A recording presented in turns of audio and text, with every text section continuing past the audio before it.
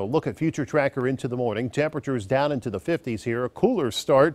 Could have some patchy fog around early in the morning.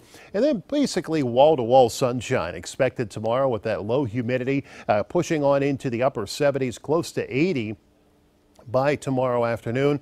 And the clearing skies will continue through tomorrow night. Temperatures back in the lower 50s on Friday morning, and yet another sunny day with low humidity and nice drying weather continues for your Friday into your Friday afternoon. The yards need it, the fields need it. A nice drying out period on into the end of the week. So tonight, temperatures dipping into the mid 50s. Again, could be a little patchy fog around.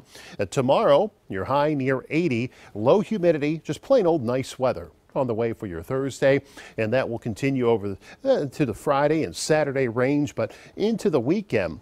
Here comes the heat. 85 on Saturday, 90 on Sunday. Now, I've left a very small chance of an isolated shower or thunderstorm in, especially on Sunday. Saturday, the chance is really small. In fact, I'm expecting most of the weekend to stay dry, but it will become humid later in the weekend and right into early next week. Highs in the upper 80s on Monday. The best chance of showers and storms looks to be on into Tuesday as the storm system moves through, and that'll drop those temperatures down a little right into the middle of next week.